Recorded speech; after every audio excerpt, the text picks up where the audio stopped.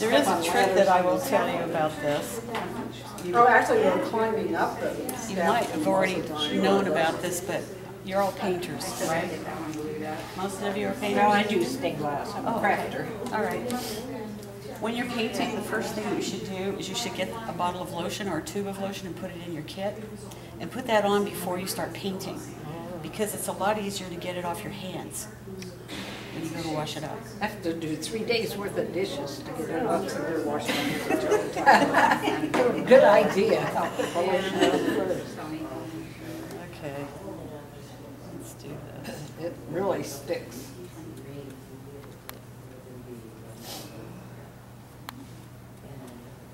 And it's so much fun. Look at the grapes. Oh, Yep, it's a lot of fun. and the leaves. It's a nice break from homeschooling. I have a 14-year-old Uh-huh. boy. He probably just wants race cars. You know, actually, he started painting with me when he was, I want to say he was either 4 or 5, and I was teaching a class, and he just walked up to my easel, took the brush out of my hand, and just calmly started teaching my class. And they're looking at him, and I just went, okay, let's see how it goes. So he went ahead and he taught them how to do basic daisies is what he started out with. And you just push, and then you pull it and lift it off,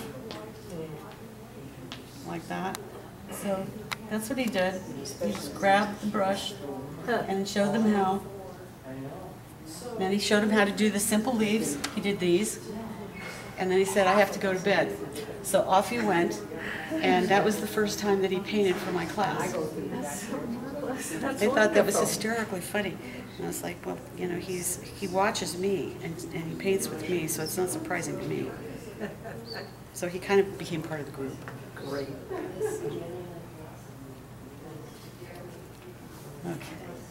Now, you wanted to know how big a brush you could, almost, how big can you handle? How big a brush can you hold? Because like I said, I was up and I was painting grapes. The grapes are big. They're like that big in this house because it's got 12-foot ceilings in this house. So when you stand back and you're looking at it, you got to have the right scale. I mean, I couldn't paint my little tiny grapes. Oh, that takes a big brush. Yeah, it would look like. Does that work well then, too? With a bigger brush? Yeah, it does. I've taken brushes and modified them. I've cut them.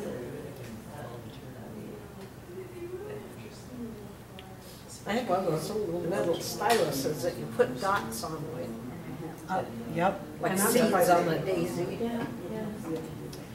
I have, you name it. I have barbecue skewers. I have chopsticks. I use the back end of brushes for all kinds of things. I'm going to pull this off in a second so that you have a chance to see some of these other things. So,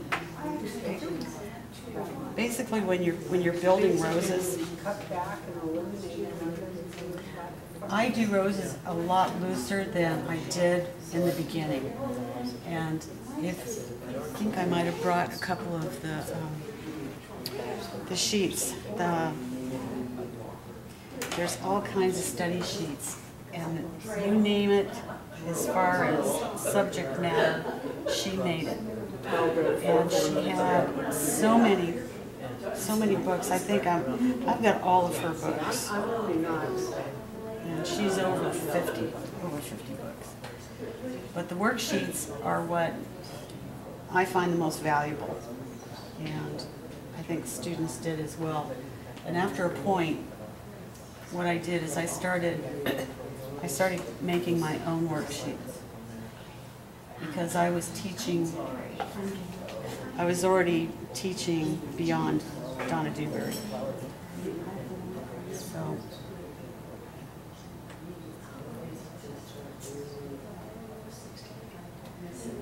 that's why I say I don't just paint Donna Dewberry anymore. So when I'm teaching a beginner's class, I have to go backwards and just erase the other people that I've been painting with, and I've gone past Donna Dewberry. So go back to very simple. This is what you would see in some of the very first roses that are in her I don't know, first 2 or 3 or 4 books. You'll see those. And then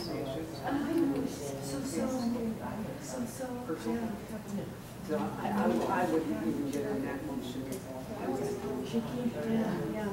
my signatures look Yes, they are. I don't know. And there's no such thing as a mistake. If there's something you don't like, you can paint over it. Animals. And I was kind of focused on landscapes. The other thing. One of the very early roses that she painted, they had loops in them. I keep forgetting about it. So you see this, and you're looking at her. So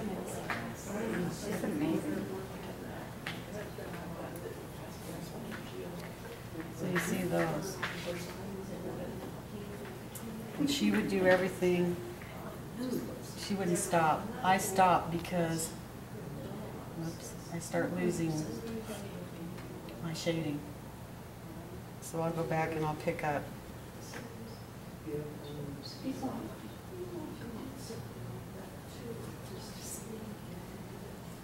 If I walk over here, is it going to bother you? Wow.